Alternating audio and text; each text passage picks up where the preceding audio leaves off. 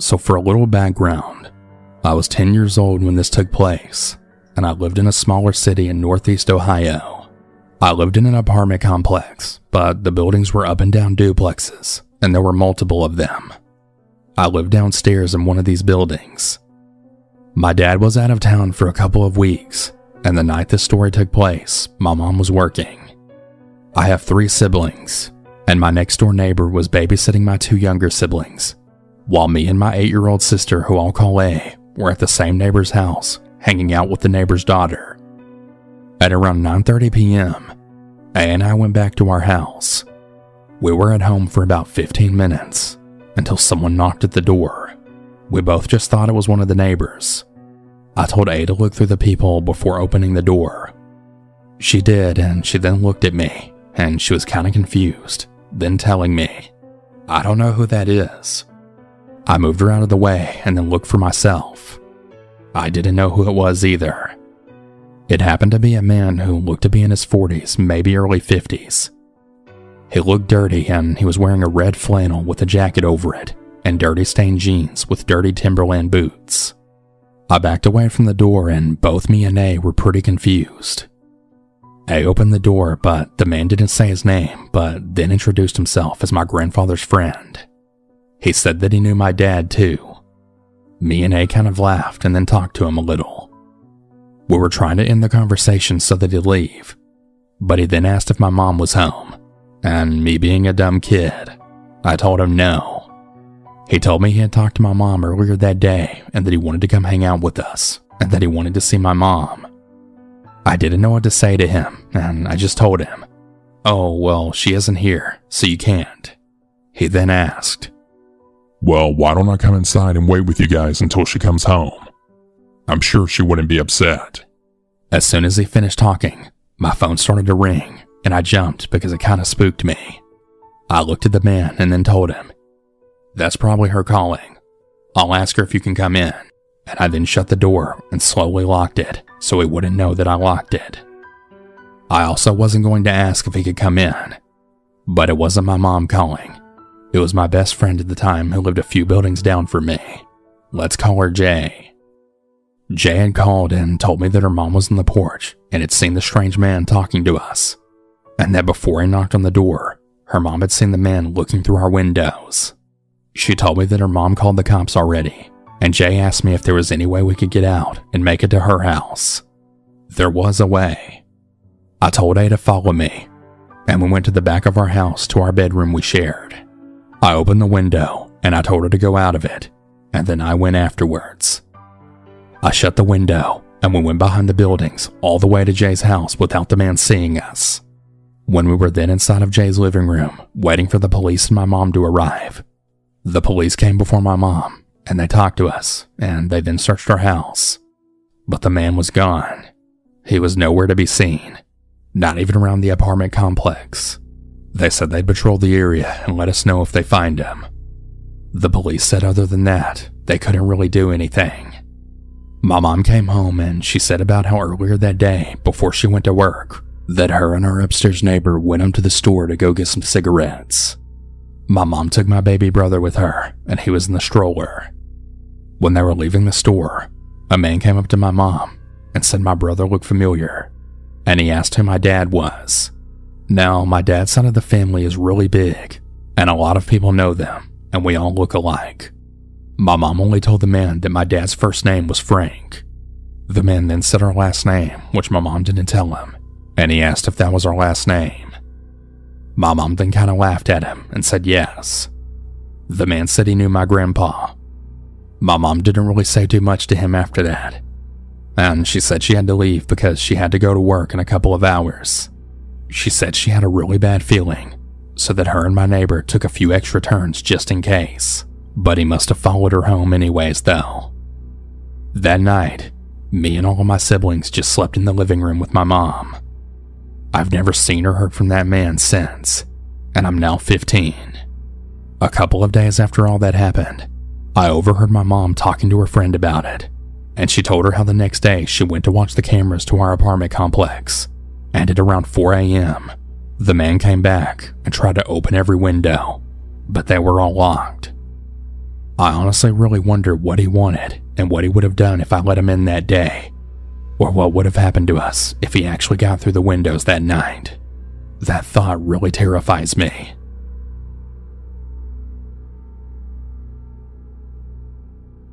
My name is C, and I'm an 18-year-old female. This happened to me when I was 10 years old. At the time, I'd lived with my parents, and they weren't divorced yet. Some background information. I don't live in the US.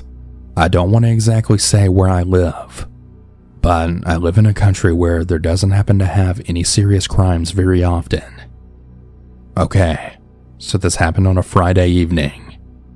My parents and two younger siblings had left the house to go shop for some furniture from IKEA.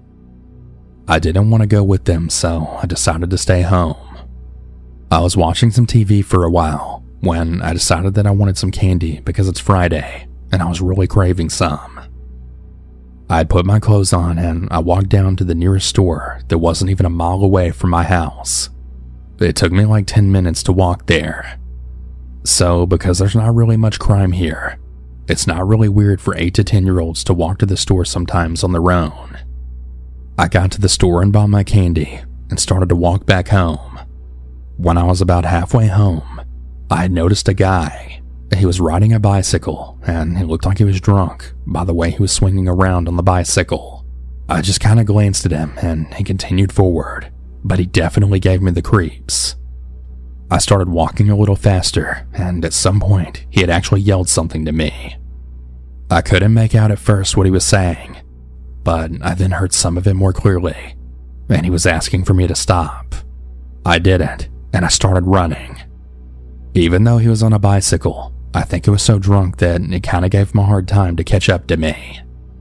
We had a little forest beside our house where you could walk through and get to our house a little bit faster. So I started running as soon as I heard what he said, and I turned to the little wood path, and a little bit after I had turned, he rode right by it, but then noticed me running down the path. He yelled something at me again, but this time I didn't turn around. I then ran home and opened my door and locked it behind me. We had 2 giant windows in our living room where you could see straight out to our front yard. I didn't turn any lights on, and I very carefully walked to the living room. I was breathing heavily, and my chest was hurting from running so fast. I had never experienced anything like this before. I walked to the living room, and I carefully peeked between our blinds out to the front yard. I almost fell backwards when I noticed he was standing just behind our door. He noticed me move the blinds and started knocking on the door. I had no idea what to do at this point. I thought that maybe I should call my mom and tell her what happened. My heart was racing, and I didn't know what I should do. And then by pure luck, our neighbor came home. The guy at the door noticed the car coming, and he then walked back to his bike and took off. When my parents came home, I didn't tell them what happened. I don't really know why, but I just decided not to tell them. This is one of the most scariest things that has ever happened to me. This isn't something that really happened to me very often, but it really did scare the hell out of me. I did tell my mom years later what happened, and she was horrified by it.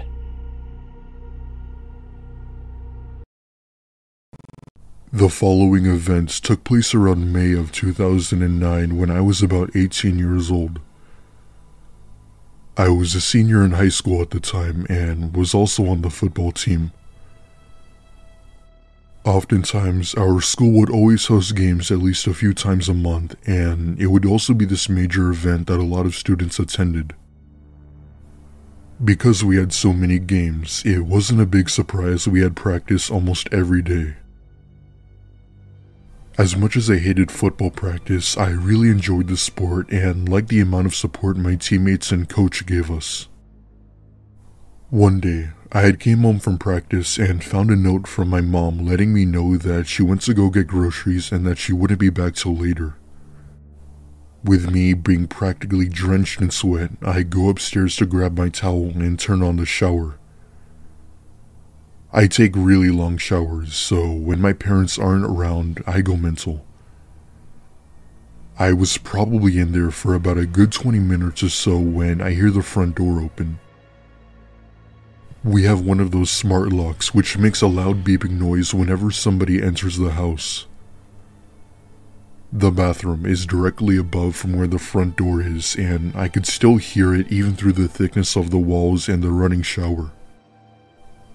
I turn off the shower and put some clothes on and go downstairs to see that the door was indeed open. Figuring it was probably my mom, I go outside to see if she needed help with the groceries, only to find out that her car was nowhere in sight. Alarms start going off in my head as the only people who knew the password were my mom and as well as our meter reader who comes once a month. Why my dad isn't with us is another story, but I then walk slowly back inside to see if there was any other signs of attempted break-in. I turned the corner into my kitchen and what I saw there chilled me to the bone. There was a man I had never seen before crouched down by our pantry. He was holding a large knife. By some stupid luck, he didn't seem to notice me as he was facing in the opposite direction. I covered my mouth with my hands and went back upstairs quietly to call the police as well as my mom. I dialed 911 and tried my very best to speak into the phone as quietly as I could, even while hyperventilating. The operator had told me that I should stay hidden and not to come out no matter what. While on the phone with her, I hear footsteps coming up the stairs, and not even 10 seconds later, I hear a steady and slow knock at my bedroom door. It was at this point when I began to realize that I was crying. But it was too late because I knew he was coming for me. Suddenly, I hear my bedroom door slam open and I see the man step inside. At this point, I'm trying not to make a peep, fearing he'll hear me and kill me. What happened next is what I can only describe as a gift from God. I begin to hear sirens in the distance getting louder and louder as they came closer to my house. I then saw him leave my room and hurry down the stairs before hearing the heavy knocks at my front door and someone shouting police. After about a good minute, I run down the stairs and opened the door and was greeted to 3 police officers that began to question me while searching the house. My mom also ended up coming home as quick as she could. However, the police never found the man. He had got away scot-free through our breezeway door, which also had a lock. Police still weren't sure as to how he had managed to pick the lock, and there was no other signs of break-in anywhere in the house.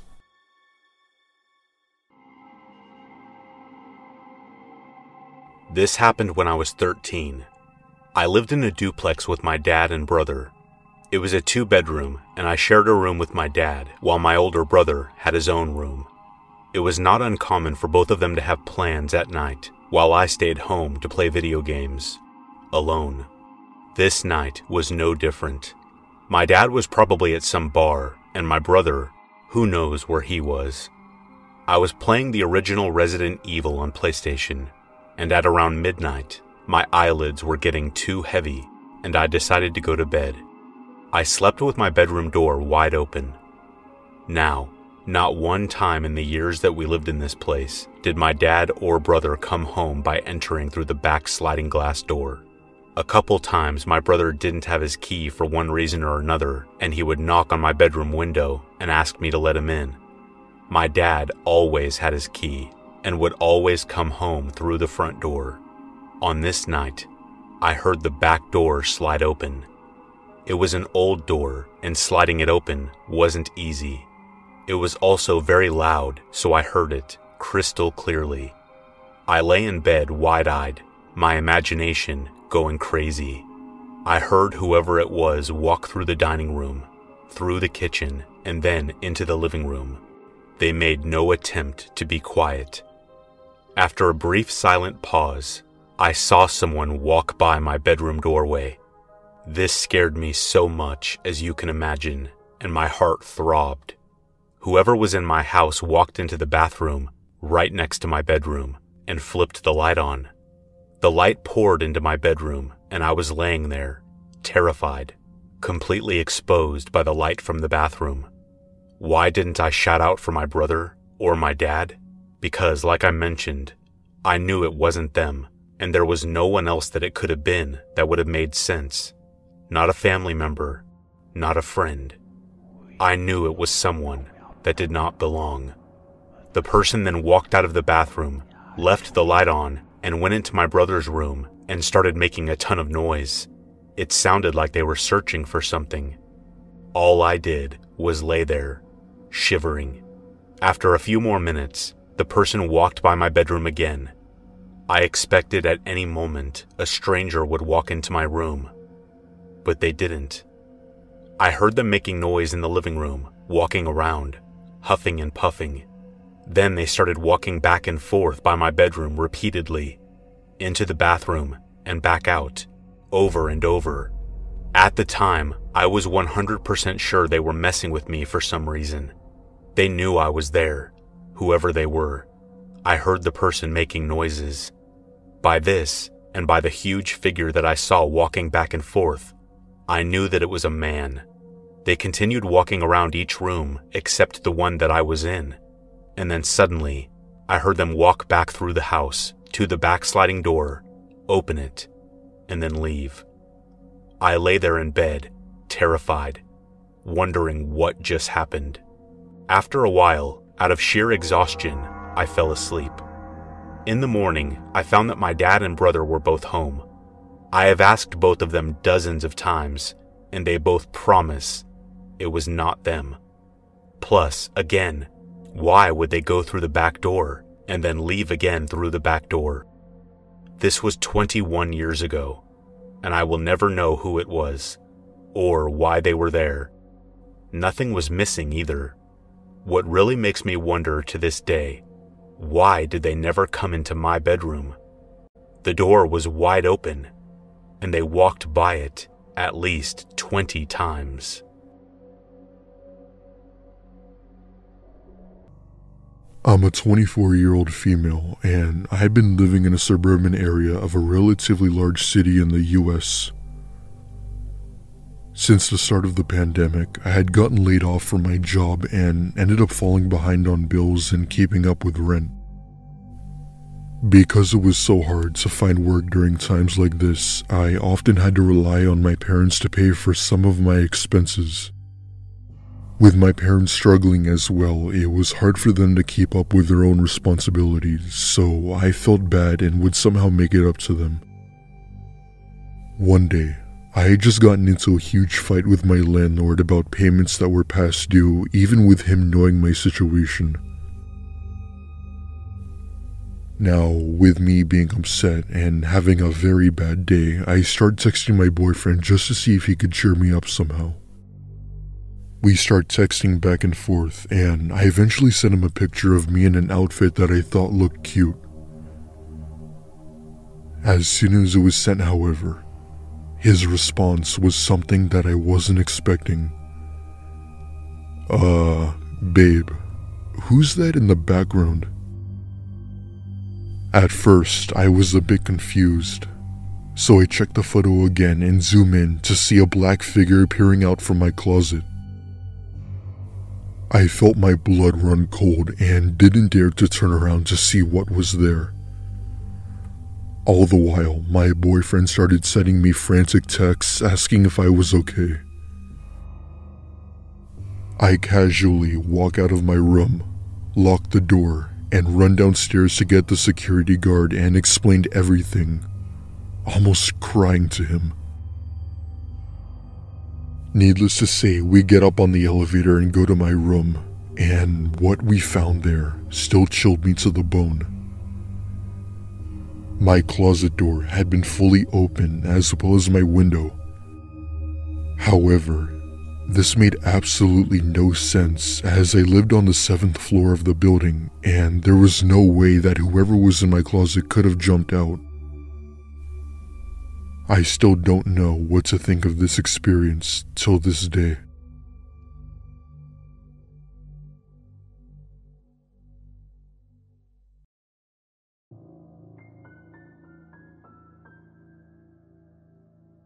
So this happened to me on Thursday, April 25th, and I still can't shake off how terrifying and strange it was. So I was home alone, getting ready for my 12 o'clock college class that morning, and I opened my blinds to let some natural light in.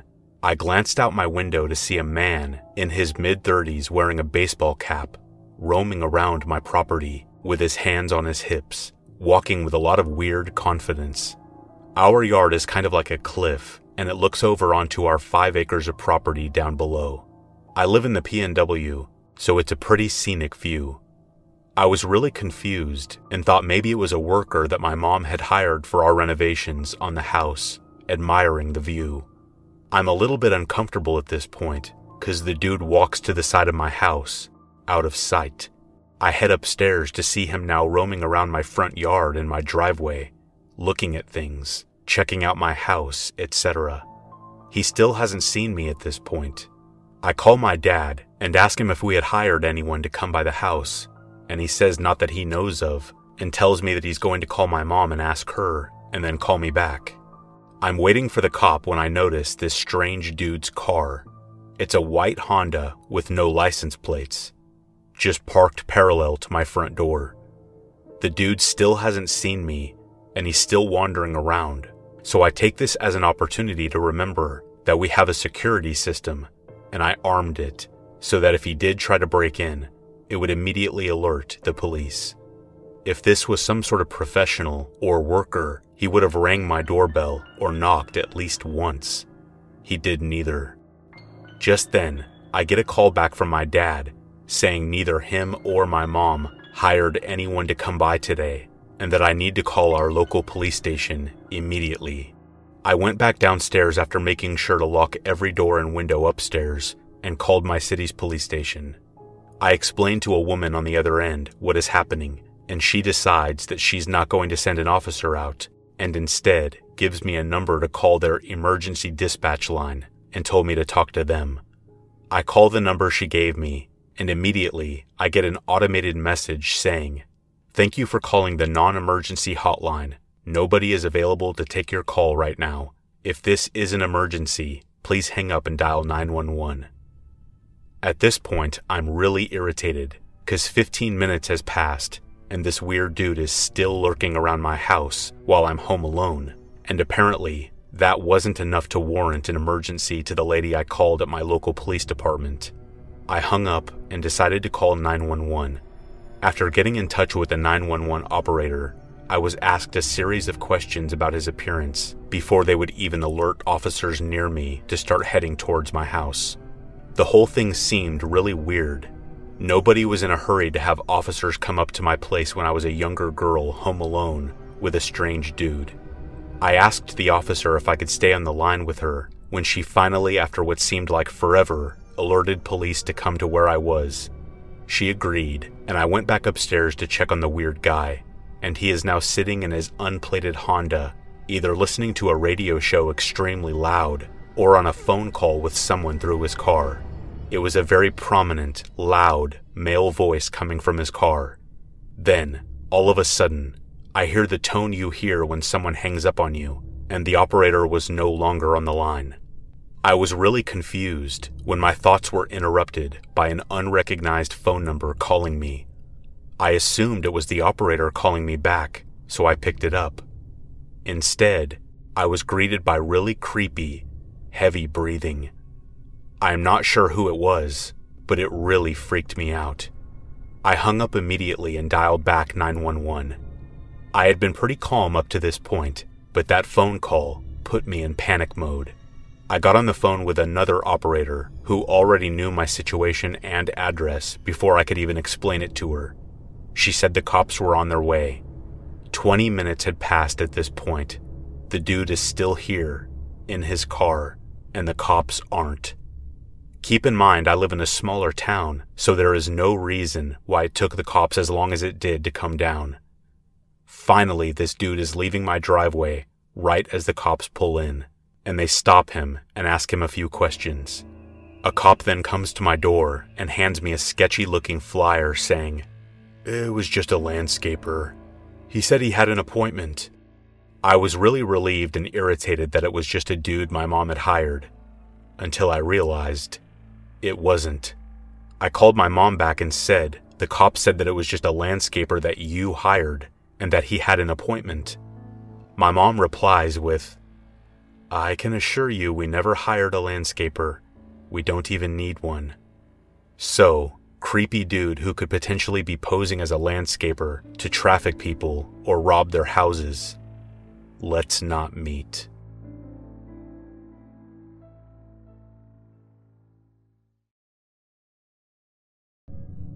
In December of the year 2000, two brothers by the names of Reginald and Jonathan Carr arrived in the largest city in the state of Kansas, Wichita. The pair hailed from Dodge City, over 150 miles to the west, and each had an extensive criminal record by the time they took their trip to Wichita. But their visit wasn't in good faith. It wasn't some road trip to sample the delights of another big city. Their reasons for being in Wichita were the very definition of malicious and predatory, and it wasn't long before they decided to commence their malevolent mission. On December 8th, Wichita State University baseball player Andrew Schreiber stopped at a convenience store to buy some Skoal chewing tobacco. Out of nowhere, the Carr brothers appeared behind him as he was returning to his car and forced him at gunpoint to withdraw money from ATMs until his card refused more transactions. Schreiber was fortunate enough to escape the encounter with just shot-out tires, a few scrapes and bruises, and a depleted bank account, but others wouldn't be so lucky. Apart from a vague description of two male African Americans in their early to mid-20s, police had nothing on which to base an investigation, and all was quiet for the few days that followed. Then, just 3 days later, on December 11th, they invaded the home of 55-year-old cellist and librarian Anne Walenta. The brothers subjected her to much of the same treatment as Schreiber, beating her, robbing her, and taking their time while doing so. However, it appears the brothers underestimated Walenta, and she managed to escape from them, rushing to her car in an attempt to flee the scene. Tragically, one of the Carr brothers noticed her absence, following her outside before sending 3 bullets smashing through her windshield and into her torso. Knowing they were compromised, the Carrs took their turn to abscond from the house, while Anne Walenta would pass away from her wounds in a Wichita hospital bed just 3 days later. The Carrs' crime spree was already horrifying in both scope and scale, but it wasn't until December 14th that the brothers would escalate their frenzy from a series of bloody robberies to theatrical levels of pain and suffering. On the night in question, the brothers pulled up outside a house at 12727 East Birchwood Drive in the Wichita suburb of Andover, which they later admitted to choosing at random. Inside were financial director Brad Haka, preschool teacher Heather Mueller, financial analyst turned priest Aaron Sander, local high school teacher Jason Beffert, and his girlfriend, a teacher known only in court documents as Holly G. The Carr brothers got out of their car, armed with golf clubs and pistols, and walked up to the front door of the home. One brother hid from view as the other knocked at the house, smiling and waving when he saw movement through a front-facing window. But when the door was open, the brother dropped his friendly facade, pointing his pistol in their victim's face before forcing his way inside. Once all 5 of the home's occupants had been corralled into one of the home's back rooms, the Carr brothers began to pillage their belongings.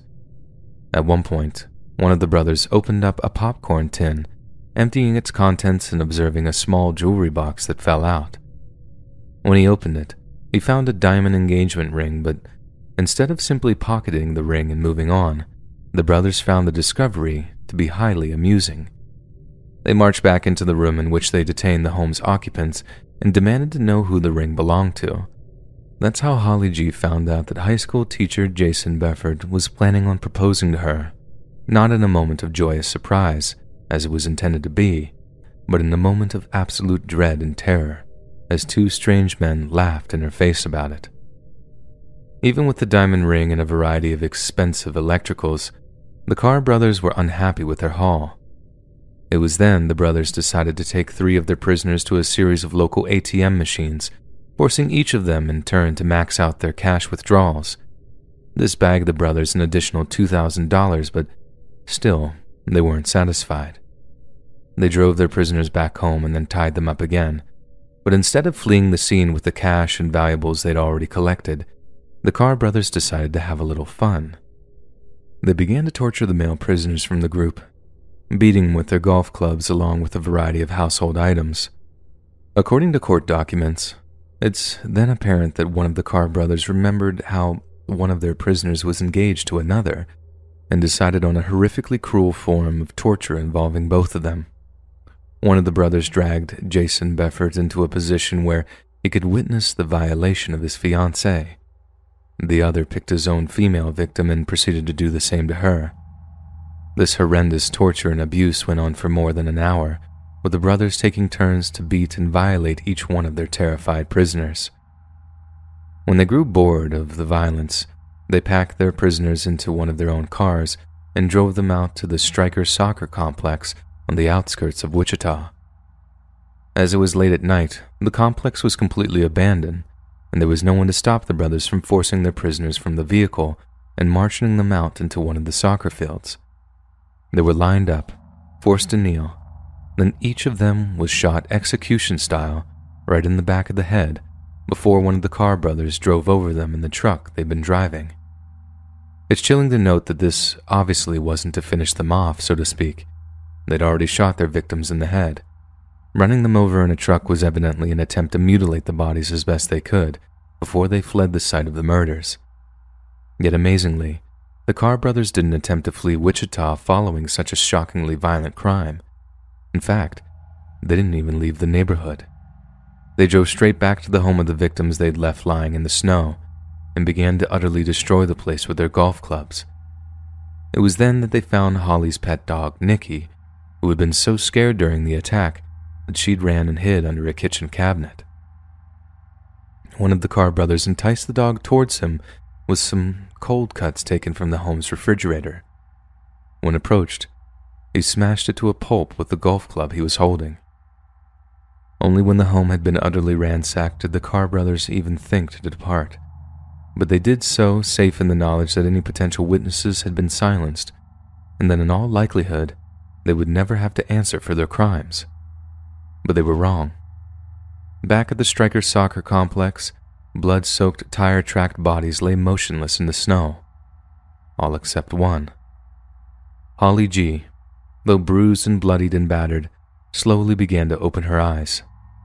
She couldn't remember how she got into that snow-covered soccer field, nor did she recognize the bodies of the people lying next to her.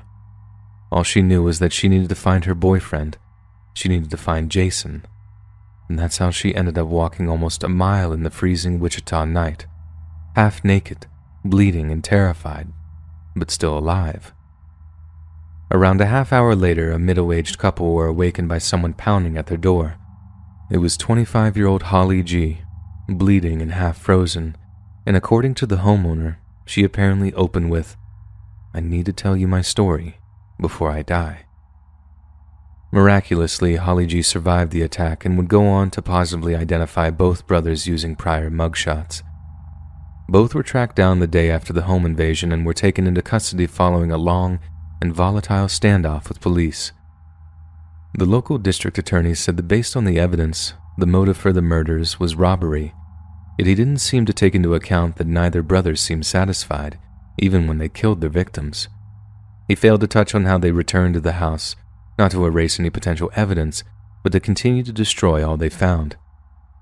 Regardless, thanks to Holly G's testimony, both brothers were convicted of nearly all 113 counts against them, including kidnapping, robbery, 4 counts of capital murder, and 1 count of first-degree murder. They were each sentenced to death for the capital murders as well as life in prison, with decades to serve before eligible for parole.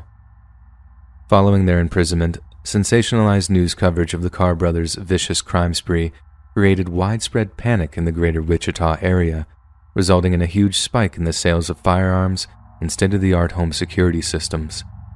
The fact is, we live in a time when these kinds of crimes are relatively rare. Over the past few decades, violent crime has actually decreased in the Western world, whereas the reporting of it has increased in volume and intensity.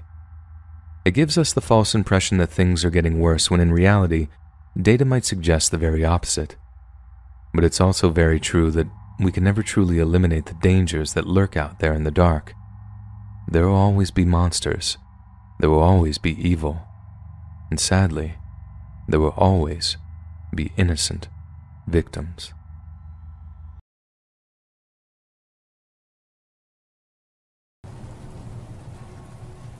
This happened just about a week ago. I'm 20 years old, and I live with my parents during the summer. However, they went out of town for some of their friend's wedding, and I wasn't invited. This was fine with me, though, because I didn't really know the people anyways, and it's kind of fun to have the whole house to myself. We have a split-level house, and my bedroom is at the front end of it. But on Friday night, I stayed up really late watching a movie in the living room. I like that TV better because it's much bigger than mine. The couch in the living room is also super comfortable, so I just decided to sleep there for the night.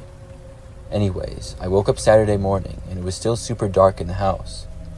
In the living room, we had a sliding glass door that connects to the deck in the back. The blinds were covering most of it, and that's the main source of light, but there was maybe a 5-foot gap to look out, and I saw that it was raining.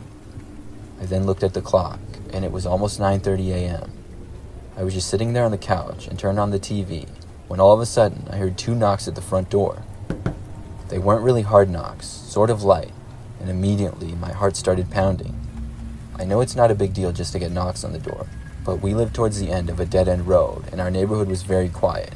It wasn't very big, and it was extremely rare for anybody to knock on our doors for any reason. Maybe it's also because I'm a shy person, but it made me really nervous for some reason. From where I was sitting on the couch, I was just barely around the corner, and I couldn't see the front door. And whoever was at the front door probably couldn't see me. At least I was hoping they couldn't see me. I was wondering who it could possibly be, especially in the middle of pouring rain. Then I remembered something. I had ordered an Amazon package and was expecting it today. Suddenly, I felt so much better and started to relax. I opened up my Amazon app on my phone and clicked on my orders, expecting to see that it was delivered. But when I looked, it said it wouldn't arrive until 5 p.m. that day. Suddenly, I went back to being super nervous.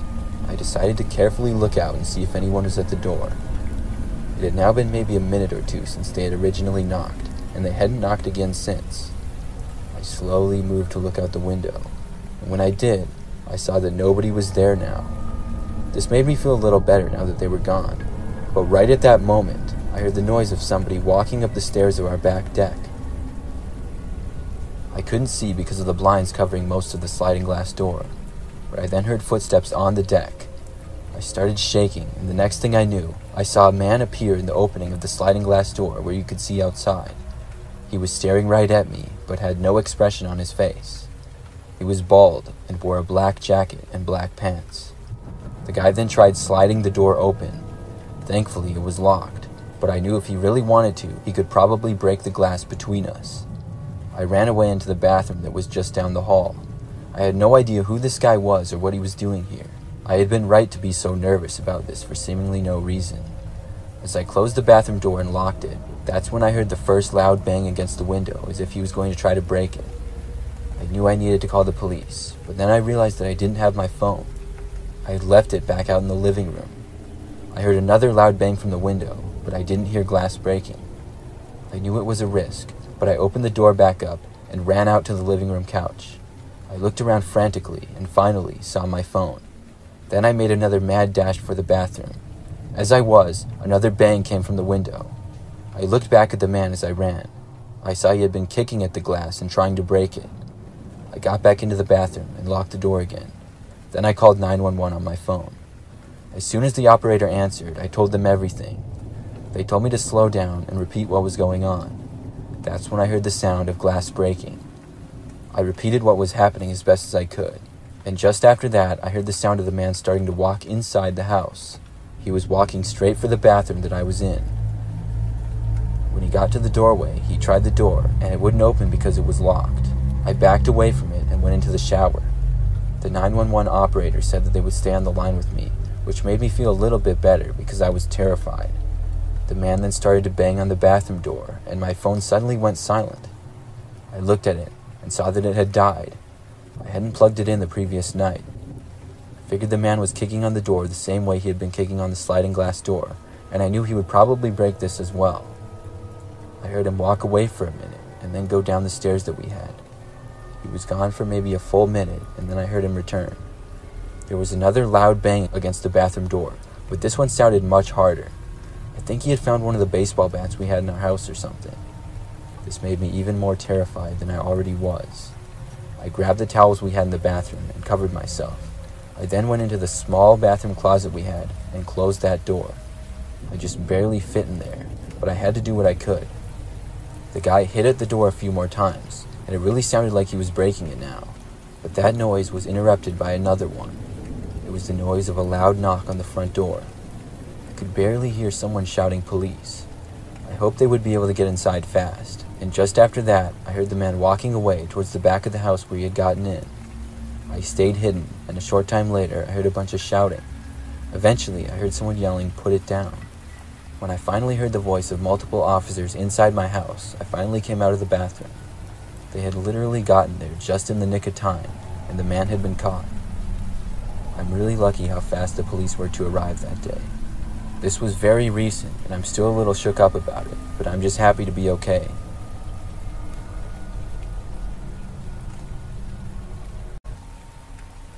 This happened many years ago, probably about 15, and I would say that I was about 10 years old.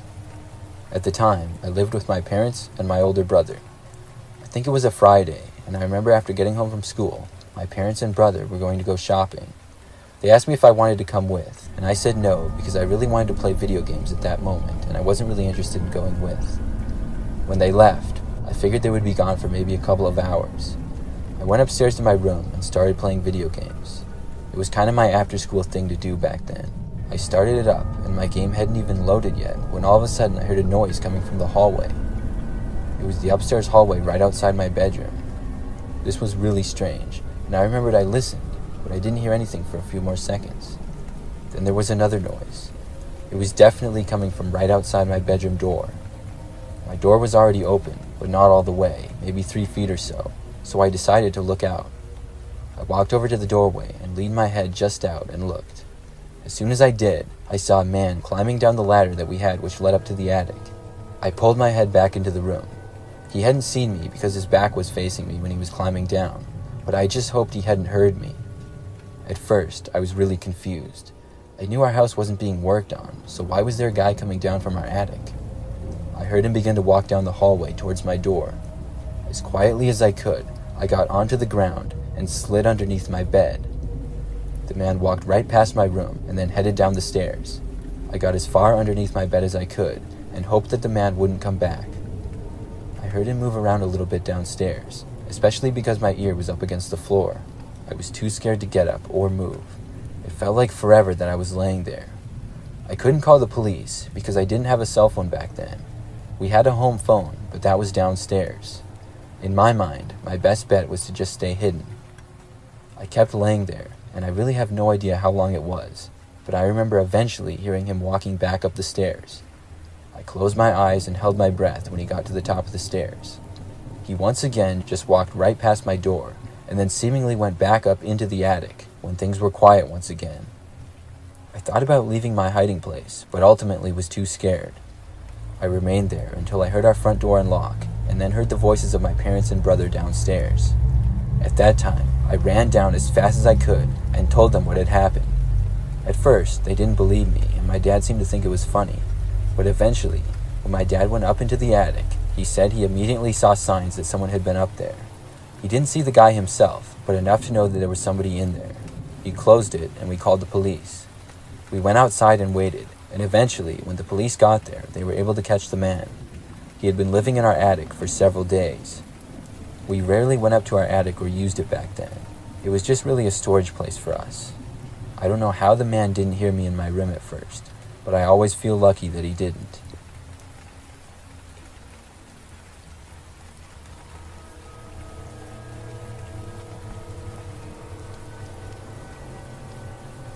I live alone in a small one-bedroom house.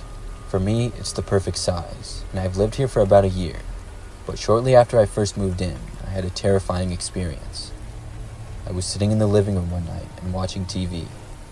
I was very comfortable on my couch, and I think it was about 10:30 at night. Out of nowhere, I started to hear a noise coming from the other end of the house. It was kind of quiet, It sort of sounded like it was coming from inside the wall. Immediately, I started to fear what I thought was the worst at the time, which is that there would be mice in my house. But I would eventually find out that it was something different. I turned the volume down on my TV to listen closely. Eventually, I did hear the noise again. I just couldn't quite tell what it was, so I walked over to where I was hearing it. I went through the end of the living room towards the pantry and then the attached garage. I realized that's where the noise was coming from. I could hear somebody walking around in there. I was a little scared, but I opened my garage door and looked around. It was a one-car garage and really dark in there. I turned on the light, which wasn't that bright, but I could now see. But I didn't see anybody at all. I looked all around and there was nothing. There wasn't really a whole lot of space, but the longer I had the door open and was looking around, the more freaked out I was feeling. I shut the door and then went back inside. I listened for more noise and just hoped whoever was in there would leave and not try to go in the house. As I was inside, I kept listening for a while, but I didn't hear anything else now, so I thought maybe looking in the garage had scared off whoever was there. Eventually, I was able to go back to watching TV, and later got tired and went to sleep. The next morning, when I woke up, I had forgotten all about what happened the previous night. I left my room and walked into the kitchen, but froze as I did. I noticed that my front door to the house was wide open. I walked over to the garage door and saw that that was open as well. This was extremely creepy to me, because obviously I had closed and locked them the night before. I looked all around the house everywhere, but nobody was there. Somebody had been in my house the previous night. I don't know who they were or how they got in, but I'm just glad they left. Since then, I haven't had any problems.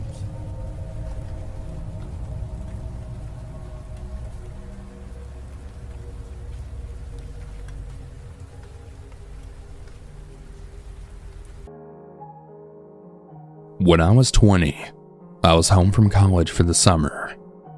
My best friend, who we'll call Kay, and her boyfriend had started new jobs. They lived all alone in a house at the top of a really steep hill.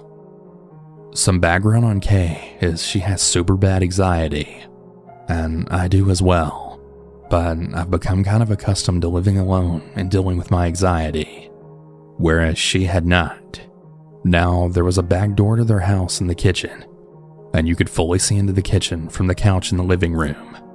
At about shoulder height on the door frame outside was a motion sensor light. It should also be known that Kay's backyard is really high up. You have to climb a small set of steps to get into the yard from the small sidewalk in front of the door. It's dug out so that it can reach around to the front of the house. Therefore, the motion sensor light can only be set off by movement on the sidewalk, not any animals in the yard. The yard was very small, and there were dense woods all the way down the back of the yard. Kay had been alone, and it was her boyfriend's first/second time on night shift, and she couldn't sleep. Money was tight, so the lights were off to conserve electricity.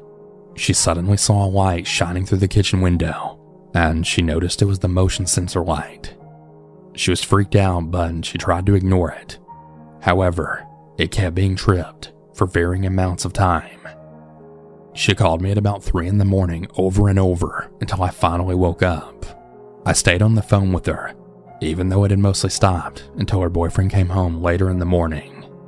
Her boyfriend was off for the next 3 days, and nothing occurred with the light while he was home. Her dad told her to be vigilant, as it could have been robbers doing a dry run of the house, as there had been some break-ins in the area on the street across from her recently. Therefore, the next time her boyfriend worked the night shift, she asked me to stay the night with her, and I obliged. The night started off fine. We had watched movies until about 11 o'clock. Then we drove to the vape store and McDonald's. Now, we live in the middle of nowhere, so it was about a 40-minute drive each way. We got back at around 12:30, and we blew up the air mattress that we were going to sleep on in the living room. At about 1 a.m., the motion sensor light came back on as we were sitting on the mattress. I then rationalized that it was just an animal, maybe a bat or something, but she wasn't convinced. The light went off and came back on again for even longer that time. She then went upstairs to get her boyfriend's gun. The light kept going off as we sat on the couch anxiously. We had the window open so we could hear. Kay then yelled out, I have a gun and I'm not scared to use it. She said this as a joke to me to lighten the mood, but then the light went off. It then stayed off for about 3 hours, almost if we had chased someone away by saying that. We weren't able to sleep after that experience, and at about 4 a.m., I then went into the kitchen to get myself some water. I turned back to the living room to say something to Kay, who was laying on the mattress. As she looked up at me, she then yelled at me to get back into the room, and when I then turned around, the light was on again. We continued to see the light come on until the sun started to come up. Then out of nowhere, it just suddenly stopped. We considered calling the police, but we were afraid of them thinking that it was a prank call or something, and then getting in trouble. The light never goes off at night whenever her boyfriend's home. I still feel on edge whenever we're alone at night in her house. I believe someone had ill intentions that night, whether they came to break in and thought it was funny to torment us when they realized the house wasn't empty, or something more sinister.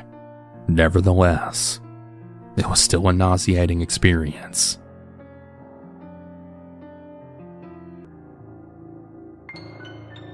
I'm a female, and at the time of this story, I was 17 years old. After I graduated high school, my family and I's house was foreclosed as it was no longer habitable, and it was also under new ownership. We packed up our things and we moved to Robinsonville, North Carolina, where my grandmother's husband had a house in the Smoky Mountains. To understand the layout, when you live on a mountain, your closest neighbor is probably about a mile away. Most of the houses on the street we lived on were either abandoned or we just never saw any other sign of life. I really enjoyed going on little hikes up the mountain all by myself and listening to music, and I also enjoyed leaving my window open during the day so that the natural light and all that mountain air could come into my room. One night while everyone was asleep downstairs, my sister and I were up and awake upstairs in our room when the power goes out. I grab my lantern and I gather some of my colored pencils and paper, and I sit on the floor of our bedroom to do some drawing while the power was out, as there wasn't anything else to really do. My sister left the room and went to use the bathroom. She had only left the room for just a few moments, when I then heard a voice come from the other side of my room. It was a deep voice, clearly from a man, that then said, "Hey, baby." I froze on the floor, and my eyes then darted over to my closet. Now, I wasn't sure exactly where the voice came from, but everything in me was just screaming that it came from the closet. I sat there frozen for a few moments, completely shook, before I then got up and ran out of my room, slamming the door behind me. This was at about midnight when this happened. I started banging on the bathroom door, and my sister came out asking what the hell I was doing, and I was kind of scrambling to tell her what had just happened. She was completely freaked out with me, and we both went downstairs to my grandma's room to explain what happened. In her half-asleep state, she reached under her pillow and gave me her gun, and then she shooed us away. Reluctantly, we both went back upstairs and then stayed in the living room the entire night. We didn't sleep at all. We just stayed up playing board games all night long and talking about our high school days. I think that my sister could feel how freaked out I was and wanted to keep my mind off of it. Around 6 a.m., after the power came back and the sun was up, both me and my sister walked into our room, and we then saw that the closet door was wide open, and so was our bedroom window. Ever since that happened, I've always kept my window locked and my blinds shut until I moved out a few months later. This always gives me the shivers whenever I think about it, because of how unserious it was taken at the time. That man was most definitely inside my room, and he could have easily come out at any point in time and done anything to us. Thank God he didn't, though.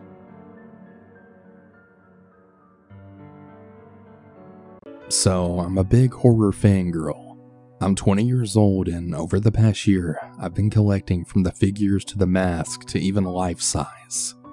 I won't say this story was terrifying or anything, but to me, it basically saved me.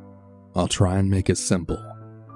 I'm a big Michael Myers fan, and last October I bought a life-size figure of him. Oh, and a Chucky doll too. And not just one of the cheap ones, the replica-looking ones. Some may call me crazy, but what's not to love about horror, right? I keep everything stored away at the moment, apart from the life-size Michael, which he stands around 6 foot. He's not a cheap-looking guy either. He looks like the real deal. The replica mask, real coveralls with blood, and even a knife too.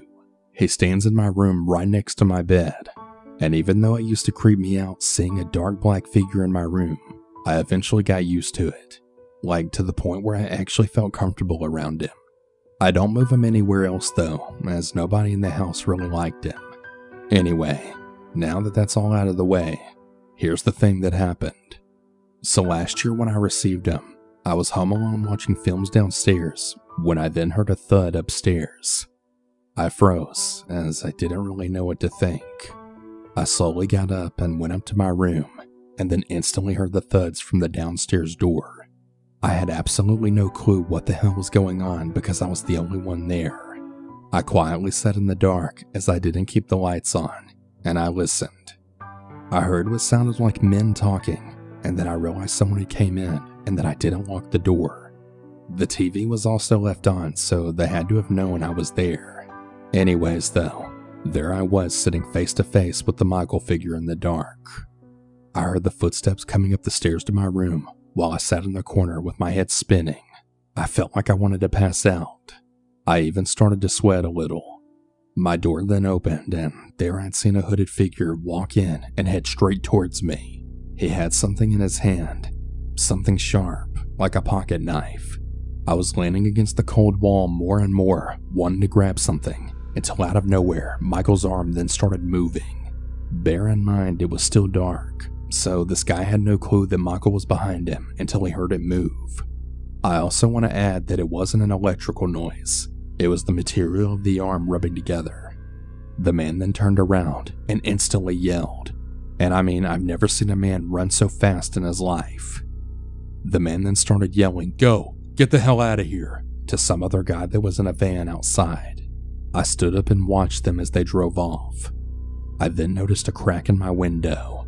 Obviously these freaks were throwing rocks in my window, possibly to distract me, but I didn't care about that. I turned around and just stared at Michael because I really had no clue that he could even move. I started investigating and then realized he was an animatronic the entire time. But I was thinking he moved just at that exact moment and basically saved my life that night. I can even laugh about it now because of how scared the guy was. I got my window repaired and did mention to the police that I had a break-in, but there was really nothing they could do about it. But it was still reported just in case they tried anywhere else. Luckily nothing was taken, as there was really nothing valuable downstairs. Obviously this Michael Myers looked like a real person, and anyone that looks at it, especially in the dark, gets the creeps by it.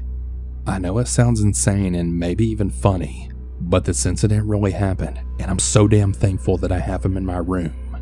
I never even once thought it would save my life like this, especially if he never moved. I always wonder how he moved anyway. I mean, it happened all by itself. Was it some kind of coincidence? I'll never know, but thank you, Michael. God only knows what that guy would have done to me if you weren't here.